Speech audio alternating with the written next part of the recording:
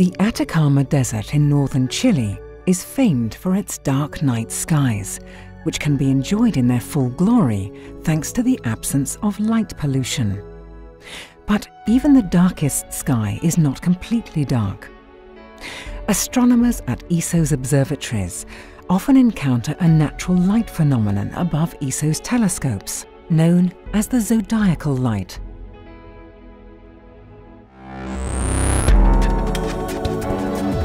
This is the ESOcast, cutting-edge science and life behind the scenes of ESO, the European Southern Observatory, exploring the ultimate frontier with our host Dr. J, aka Dr. Joe Liske. Hello and welcome to another episode of the ESOcast. Now, ESO's observatories are such incredibly dark sites that normally the only thing that illuminates them on a moonless night is the faint light from the billions of stars in the Milky Way.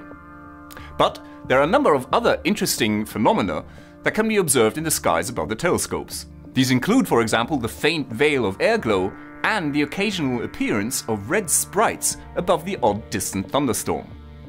And then, every night, especially in the hours just after dusk or before dawn, this faint fuzzy column of light appears in the sky, just above the horizon, extending upwards. This ghostly glow is known as zodiacal light. Shortly after sunset, just as stars begin to appear in the sky, the first hints of zodiacal light also become visible.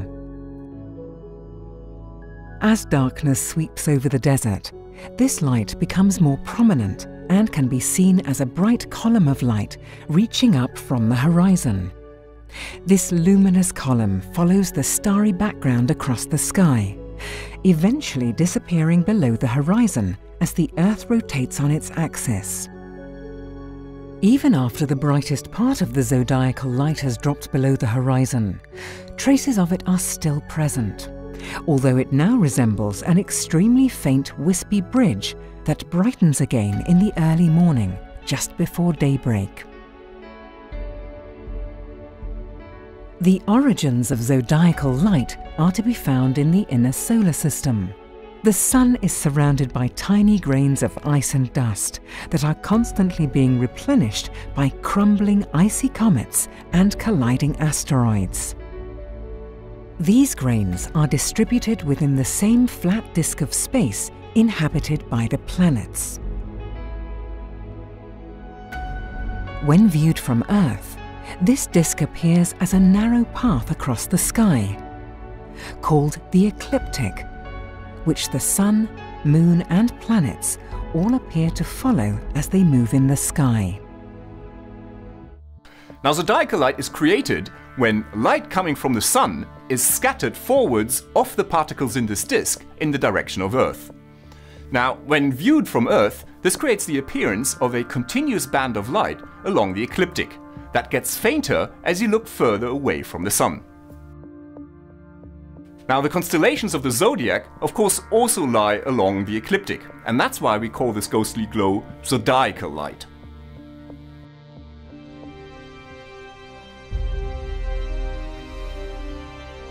Along the ecliptic, high in the sky, an oval patch of illumination can also appear, known as Gegenschein or counterglow. Named by the German explorer Alexander von Humboldt, this phenomenon is created by sunlight that is scattered backwards off interplanetary dust particles. It can be seen at the point in the sky opposite the Sun. A similar phenomenon can be experienced here on Earth. When you turn your back to the Sun in foggy weather, a halo of light called a glory sometimes appears around your shadow on the ground.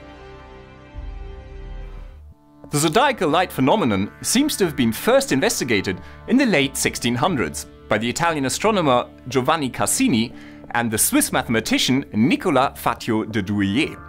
Now, they were absolutely fascinated with this light in the sky. And of course, back in the 17th century, there was very little light pollution. And so for them, it was relatively easy to observe this phenomenon, even from cities. Modern observations have shown that the solar system might not be the only one to exhibit zodiacal light. Data from the Very Large Telescope Interferometer at ESO's Paranal Observatory has revealed that numerous other planetary systems are also surrounded by interplanetary dust.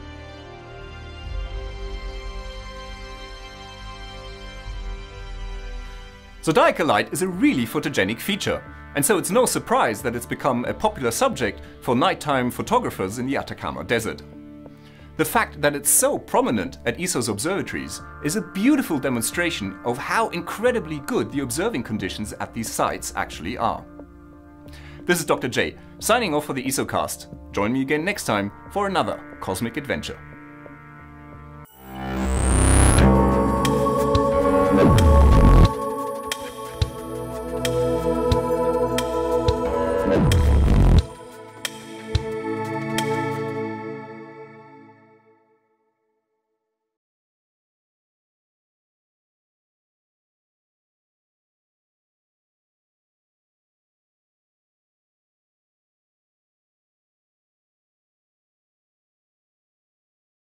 I guess you're about the only person around that doesn't have TV coverage of the scene. That's all right, I don't mind a bit. They've got the flag up now, and you can see the stars and stripes on the lunar. Are you getting a TV picture now, Houston? Neil, yes, we are getting a TV picture. You're in our field of view now. That's one small step for man, one giant